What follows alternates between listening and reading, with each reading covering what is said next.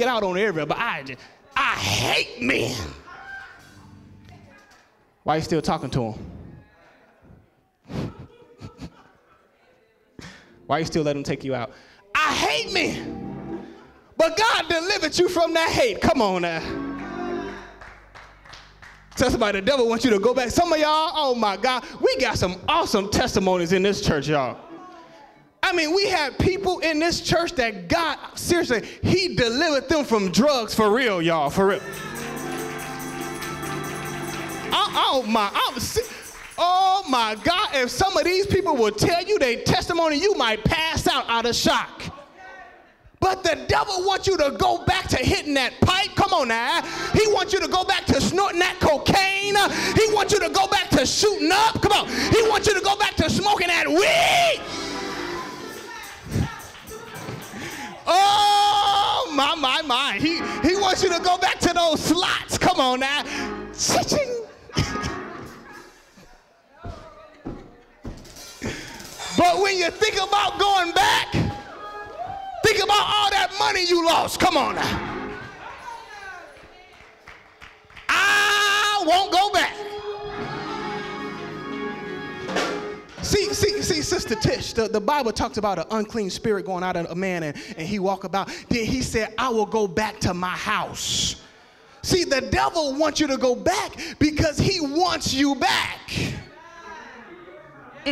Because, see, we belong to the devil before we got saved. See, when you are in sin, you actually belong to the devil.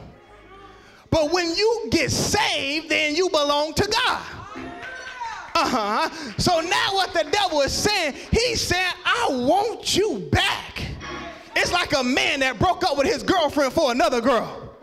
And then he realized what he lost. He said, oh, I think I want her back. Come on now. He starts sending her roses. Come on now. He starts sending her cards. He starts opening the door for her like he never did before because he wants her back. And I'm here to tell you, look at somebody dead in their face and say, the devil wants you back. Come on, the devil wants you back. He wants you to go back to sagging your pants. Come on now. He wants you to go back in the streets. I know you got that suit and tie on, but before you got saved, your britches was way down here looking like a fool.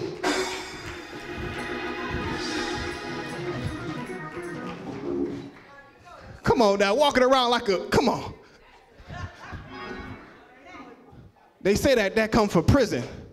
I ain't gonna tell y'all why though, but just don't go back.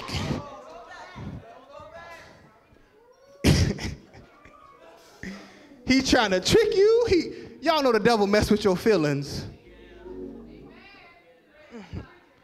Oh, he will play with your emotions. Some of y'all, the devil got you thinking. Some of y'all, I'm sorry, y'all. Some of y'all, the devil got you think you going crazy. Come on. Ooh, you hearing stuff. Come on. What you say to me? I ain't say nothing. Get your hand out my pocket. Ooh, oh my God, cause he take me that way. I know I'm in my sound mind. I'm not crazy. I can't be saved and crazy. Come on now. Okay, I don't know what church y'all from, but cause they teach you can be demon possessed. They teach y'all. You cannot be saved and crazy, y'all. So y'all that's crazy, if you don't want to be crazy no more, get saved. Because those pills ain't working. Come on now. Somebody say, if you don't want to be crazy, get saved.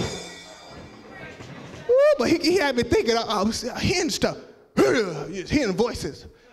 I said, hold on now. That's only me and my wife that live here. Come on. Now, I said, no, devil. I know it's you talking to me. Come on, I'm not schizophrenic. Come on now. Come on. The devil will try to make you think you have split personality disorder. Come on. Why are you talking to yourself? I ain't talking to myself. Yes, you are. You just did it. Sometimes he'll put so much pressure on you. My God, you'll be going through so much drama. You'll be so tired, so exhausted. You will feel like you're losing your mind. You have to make up your mind. I'm not allowing the enemy to do that. Come on, the devil will mess with your head. He'll mess with your head, y'all. So see, you saints, I want to tell you this. You're going to need some strength. Because the devil is throwing knockout punches. He's fighting dirty. He's hitting below the belt. He don't care if he use your kids. I remember when Deacon DL got saved, he said his dog turned on him. Come on now. He had to take the dog out. No, he buried him now. My God, the fish should be looking at you crazy. Come on now. My God, the devil will get in all type of stuff. Woo. So I'm telling you, you're going to need some strength to fight the devil. And see, some of y'all just missed your strength. See, the Holy Ghost just came on in to strengthen us, y'all. Because he know you're going to have to take some punches, that's why. He said, oh, I got to bless missionary Boogaloo. Come on now. I got to bless Deacon Tutu because the devil going to hit them hard. So I'm going to send a praise their way. Come on now. And that praise is your pillow. Oh my God. Tell somebody you need your pillow. Y'all didn't say that. Tell somebody you need your pillow. And I want you to understand something. Your praise is your pillow. It was funny, y'all, because we got a lot of whippings, y'all. We was bad. But one time I got smart. My mama used to whoop us at night because, you know, you got a bunch of boys in the room, we gonna act a fool. And she used to come in the room all the time and she used to whoop our butts, y'all. I mean, ooh, I'm talking about swinging. And she heavy-handed too. And do you know, come on, we call in and we said, okay, when they say be quiet, we're gonna be quiet. But what they didn't understand, it was Stephen singing church songs. You know, we kids, you grow up in church, you know, they singing that's why you raise your kids in church, because instead of singing Jay-Z and 50 Cent, they'd be singing church songs. But my dad'd be like, now y'all be quiet, go to bed. Okay, it'd be quiet, instead of be singing Jesus on the man. I said be quiet, go to bed. Oh, yes, Dad, he'd be quiet for 15 more minutes. What do you want the Lord to say? Shut up, Stephen. Oh, they'll bust through the door swinging. So I said, okay, he not going to stop singing, y'all. I got some pillows and put them right there. And when Stephen kept singing and they thought we were just acting a fool, my mom came in and started swinging. I'm laughing. Because she was hitting me. She didn't realize I had some pillows. And what I'm trying to tell you is that your praise is your pillow. So that's why it's so important for you to give God praise. I know people don't understand why we shout, and people don't understand why we dance, and people don't understand why we run around. Ooh, somebody shout out, my praise is my pillow.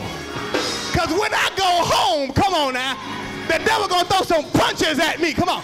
When I go to my job, come on, he gonna throw some punches at me. Even in the church, you know the devil will try to punch you in the church. That's why everywhere you go, make sure you got your pillow with you. So when the devil swing, come on, swing on me. When the devil try to hit you, when the devil try to knock you out, when the devil try to knock you out, he punching at you, he swinging at you. But your praise, come on now.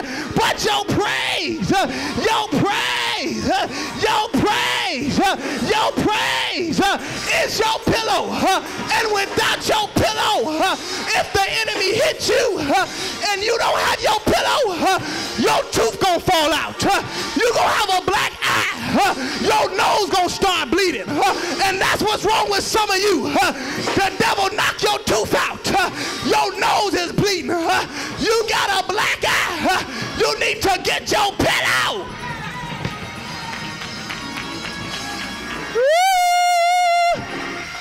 Oh, mama, I'm keeping my pillow. And the more I praise him, I'm through, y'all. I'm almost finished, y'all. See, some of y'all like to sleep with one pillow. But if I go to some of y'all house, what is it called? A fetish? I don't know. You a pillow hoarder. A pillow hoarder. She said, okay, that's a more proper word for it, a pillow collector. Oh, if we go to your house, my God, why you had 10 pillows on your bed? Woo! The more I praise him, Deacon. Oh, y'all not getting it. Because I don't. Go give me those. Y'all gonna get this one. Because I don't want the devil to knock me out. I want to stay saved, y'all.